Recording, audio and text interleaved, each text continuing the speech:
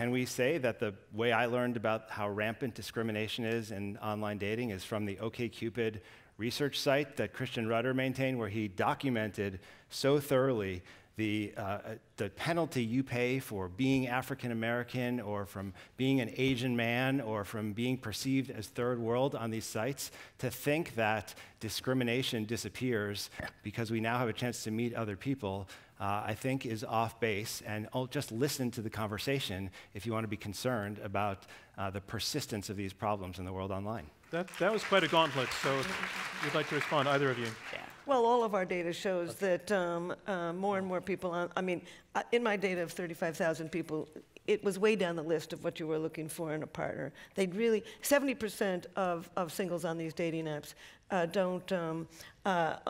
would go out with somebody from a different race. But can we geek out for 1 second here to say that it's you don't not think about we're what you... geeking out, so I'm going to go a little deeper because, as you have said repeatedly, it is not about what we say we're interested on a survey. It's what we reveal when we act online. And if the data tell us that African American women get 3/4 of the affection and attention of all the other groups online, and that an Asian man would have to earn an additional $247,000 to stand on equal footing with his white counterpart, that's important information that we get from looking at people's revealed preferences through their behavior. Take the survey with a grain of salt. Can I respond? yes. Yeah. Tom Jaques. So I'd just like to point out that Eric is citing us.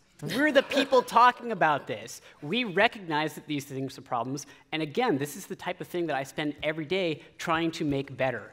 And guess what? It is getting better.